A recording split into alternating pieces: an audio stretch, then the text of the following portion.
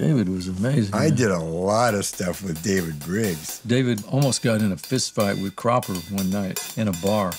You ever see Cropper's hand? Cropper had big. the biggest freaking hand, like a ham hock. The big guy. Big fat hand. Like, I always felt like if he'd have hit David, oh man, that would crushed his face. Yeah. Well, as long as we're talking about Neil, when you we're going to tour with Neil, with Booker T and the MGs, and you asked them to ask me to go out with you to kind of do like the first leg of the tour. Oh. I was sitting behind Cropper's amp watching you because I want to make sure that, you know, I was doing my thing on stage, make sure you didn't like break something. I remember when Neil would play, he was so loud on the stage that I couldn't hear the drums. Yeah. I was like, how could it be that loud? Because you see him on stage with like some old tweed amps. Yeah, but there's a chain that goes all the way into the back. Right. And it's an amazing bunch of stuff back there. Right. The record I did with him just recently, Peace Trail, was, that was, you know, song-wise, that was so funny. And yet, if you really give it a listen, you know, he's typical Neil. He's talking about it. You know, he's saying it. Mm-hmm. The only problem I had with that little record was that, you know, with a lot of artists, you get they're looking for the first take sometimes, and so a lot of times it will be the first take. Sometimes it'll be the rundown. That's rare, but that actually can happen. With Neil, a lot of times it's before the rundown. It's while he just sat down and played, and you started with him just to see, you know, where you're at, to see what this song is about. And then you're going to do maybe like a little rehearsal or rundown before take one. And with Neil, that's it sometimes. And on that record, several of those takes are like that. And Peace Trail itself was like that. And I thought, oh my God, when I listened back, I thought, oh no, the snares were off. And so I know people probably thought, well, that's because he's trying to be cool or something, or do something different. Do something different, take the snares off. No, that was a flat out mistake. I didn't know the snares were off, but we had already started. Right. And I couldn't get it on, you know, because plus I was playing a maraca stick. And but that's the take. That's the one he liked. It wasn't even a take. It was pre-rundown. Mm-hmm. But that's part of the beauty of Neil. Mm-hmm. You just have to be ready, you know, for that kind of thing. And it truly is about his performance, because if everything else is really great and Neil is not happening, you know, or he's not happy, you know, it makes no sense. Right. So when you are listening to a take of Neil's, that means that he was happy with what he did. So you better be ready. Right. You better be, hopefully you're happy with your performance. Right. One of my favorite things with Neil was a song called Words that we did all the time. And I have a version of it. It was my recording of that song that night with my dad. I went out before the show and I put it down on the edge of the stage in the front. So it got a lot of drums and it got the rest of the band and the vocal and everything, his guitar, are not as present as they would be. Mm-hmm. But it was really amazing to hear that, because for me, I mean, this is the drum part of this video, right? Mm-hmm. For me, I have been told many times by different musicians that I've played with, in various reasons in the control room, maybe listening to a playback, like saying to me, wow, Jimmy, they don't capture all the stuff you do. If they were able to get all the little stuff that you do, it'd be amazing. I've been told that so many times that now I know that it's true. Mm-hmm. But in any case, that's what I love about this little track, this one little particular track. You can hear that what I love more than anything is, first of all, Neil, we played it many times, but this one particular night, Neil tripped up in a couple of spots, but it was because he was going for some things that he normally doesn't. And it's fantastic to hear his guitar locked in with the drums and the bass and the rest of the group and the singing. And then to hear the squeals. You hear squeals in the audience for certain little things. He hit a note and you hear people go, wow, you know, or a little thing with the drums and the guitar together. And then you hear people squeal from way out in the audience. I just love that. That's the thing that when I hear that now, I think, I hope and I pray that that's not lost for too many years. Because the trust factor for people wanting to get back together in large groups like that and listen to a great artist like somebody like Neil, or whoever they've gone to listen to, you know, there's something really special about that. For the artist, it's amazing to have that kind of love from a group of people paying attention to what you're doing and squealing with delight. Man, I mean, that's a very, very special thing. Let's talk about the Wilburys and how surviving the Wilburys. Surviving the Wilburys. No, and let me tell you the story that how I was kind of brought into that circle. I was actually getting a haircut, one of my yearly haircuts back in the day, and my pager went off, and it was you calling me, and so I had to borrow a phone at the barber shop, and you basically said, "Here's a phone number. It's Dave Stewart's house from the Eurythmics, and give them a call, and you give me a list of the drums you wanted, and get them up there as soon as you can."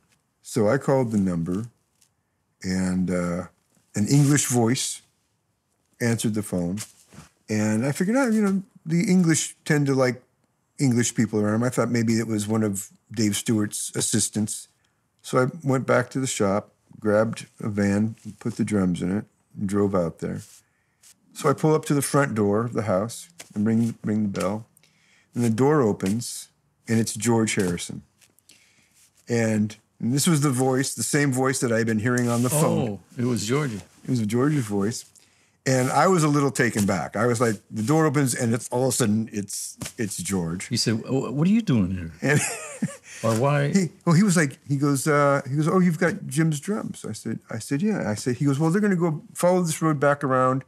We're taking them up to the studio, up the other part of the property, up past the tennis court."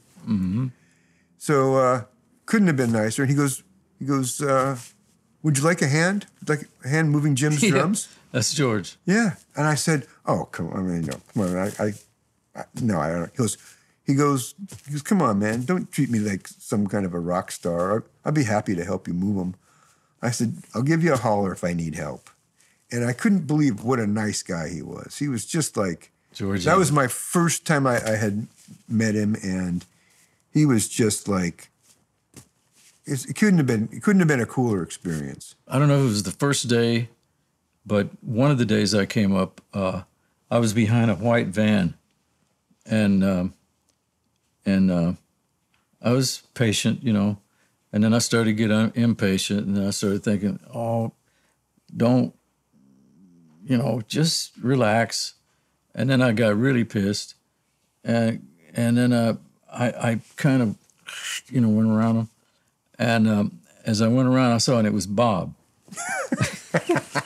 It was Dylan in his white van. Wow. And that was funny to me. That was something I'll never forget. You know. And then, so then one time that I'll never forget was walking up the driveway to the back studio. The studio was in the back of the house. And it was like a little house. and but they turned it into a studio. And so it had a front porch and a little swing, and I walked up, and I was hearing like softly strumming guitars, and then I heard the voices. And as I got closer, I could see they were all sitting. 3 of them were on the swing, and 2 of them were sitting around the swing. And as I got closer, it blew my mind. I got chills because I forgot what song it was, but it was one of the songs that I really loved. And it was Roy Orbison and George and Tom Petty and Bob and Jeff Lynne. And they were all together on that little porch. And I said, oh my God, why don't I carry a camera? Because a moment like that, man, would have just been the moment. But that's something I'll never forget. That was incredible. Yeah. And then, you know, the recording was just like this recording. It was just fun, just fantastic, the playbacks and everything. Then one song one day, I'd been in the kitchen getting something to drink from the refrigerator. And I remember seeing the refrigerator shelves, you know, little spaces, and what the hell they call it? Anyway, so they had some enchiladas sitting in one section, and then they had banana. I remember there's some bananas on another section, and different things. They had a carton of eggs on another section, and so I just, you know, being a drummer, I saw the little thing, and so I scraped it with my fingers, you know, and I thought, wow, that sounds good. And then I had to go get a drumstick. So I got a and it wasn't a blast stick, but it was you know, a little wooden dowel stick, you know, half brush, half stick. And so I was scraping it. And so then I started grooving with it. And then somebody came in and said, wow, we got to do that. I think it was Jeff Lynne said, let's overdub that. And so I ended up putting that on a track. And that was just such great fun to actually be playing the, and then I would stop and say, let me retune it. And I would move the eggs over here and the enchiladas back a little further and get a little more vibe. And that was a treasure in my memory. Yeah. I just, the only thing that ever bothered me about the Wilburys deal was that George decided that he didn't want to tour. George never really told anybody. He just, the way I heard it was, we're not going to do the train tour. We were going to do a train tour. It was just going to be so fantastic. We're going to make stops and play for the people, and so would you be on the train playing? Yeah, we'd be living on the train. Wow. Traveling across the United States. Well, that sounds like a... Oh, it sounded so fantastic to me, but George didn't want to do it. He's the one that did. Everybody thought that it was going to be Bob that said no. Right. Turned out Bob was into it. Wow. Bob loved that whole thing, that whole experience. I remember a time when you got a call from Bob Dylan to fly to Rome and Milan. And you basically were going there to fill in for the drummer because his hands were cramping up or something. Yeah. And you were going to fly in and play a show in front of, I remember it being a large crowd, like 50 or 100,000 people, with no rehearsal. Yeah. And the fact that you weren't nervous about that, or not, visibly nervous about that, freaked me out, because I've had like nightmares about that, about playing in front of people and I don't know the song, Oh, yeah. Well, with Bob, first of all, you do know the songs, but the only thing you don't know about Bob is his new arrangements. And they can be radically different. So you just have to pay attention for cues at that point. So George didn't leave the tour right away. He stayed and was sitting behind me like a roadie would for the first show. And I don't remember that I needed that, but I may have. And if I had have needed it, it would have been good for him to be able to say, "No, this is a shuffle.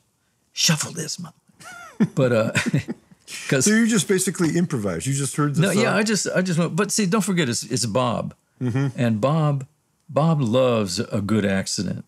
Bob will rehearse beginnings and endings, but he doesn't necessarily want you to have a good, perfect ending. Wow. He just doesn't like anything that's like that. It's like, for some people, who wear like holes in their jeans and stuff, all, messed up and stuff, that for some people is like a fashion statement. For some people, they prefer that to looking neat. And that's Bob. That's the way Bob is. Bob just doesn't like his music to be like perfectly manicured. He just doesn't want it. Right. And you said something when I first walked in today. You said, "God, I don't know. I feel I get kind of nervous. I get jacked up, before these things." And I said, "Well, that's good. You should use that." And I was going to tell you the story about what John said to me one time. This is back to John Lennon. We were in a limo coming back from the Mike Douglas show back to New York. And we had just done the Mike Douglas show. And Jerry Rubin was on the show. Wow. A very Activist. famous activist. And Rennie Davis. So we're in the limo on the way back. We had Rennie Davis and Jerry Rubin with us. And the rest of the people had their own cars.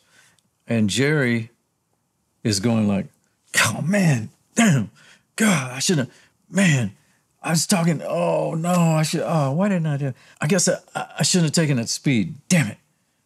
And so John said, "Man, you never, ever, before you go perform or talk or anything like that, you never have to take any kind of speed.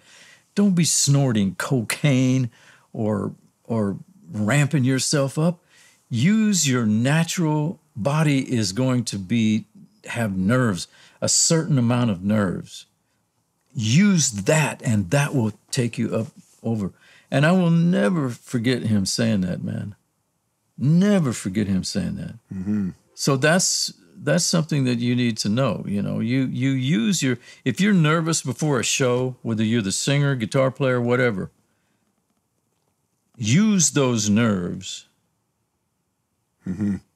Don't try to get rid of them. Drink some whiskey and Coke real quick. No, don't do that. Don't alter yourself. Use that, man. Use that. That's like a God-given little gift there. That's Right. like you're amped up now. Right. I mean, we've had a long run, and I feel like I watch you play, and it takes you like maybe a minute or two to get to a point in a song, as long as it's grooving, as long as everything is working, where it's like you're not there anymore. It's like it's flowing through you. Yeah, well, that's interesting you say that like that, because Joe and I were just talking yesterday about that, about feel. Whether you're a studio person or whoever you are, if you find yourself behind the drums and you're playing somebody's song, and especially if they're going to record it, you need to be conscious of the feel. Doesn't matter if you can play a lot of stuff and still make it feel great, then go for it. But the main thing is to make sure that you make it feel great. I think that the way you make it feel right is by getting out of the way of it. And by getting out of the way of it, I mean taking yourself out of the picture. The more you are in your mind as you're playing the music, the less you're going to be able to get to that place. you have to be able to leave yourself, check yourself at the door or something at some point. Somehow you need to be able to not think about you and what you're doing. You need to absorb yourself into the to the music and let the music guide you. Now, you know, that takes some experience. It takes a while you have to be able to be in that situation a few times, you know, before that can really kick in. If you just find yourself in that situation suddenly and, you know, and you haven't got a body of experience, the chances are you're going to be thinking about, oh man, I'm here and I've got to do this and I got to do that and I have to think of it like this and I have to, in other words, you're going to be thinking instead of playing. When I'm at working with a lot of producers that would work with you or Jeff or somebody else, and they would say that they really liked your backbeat because it was the furthest back. And Jeff's wasn't quite as far back, but it was still far back enough. And what I'm wondering is, do you have control over where you put that backbeat, or is it more just a function of how much coffee you have that day? Oh, I never drink coffee before I play because it really does affect my heartbeat.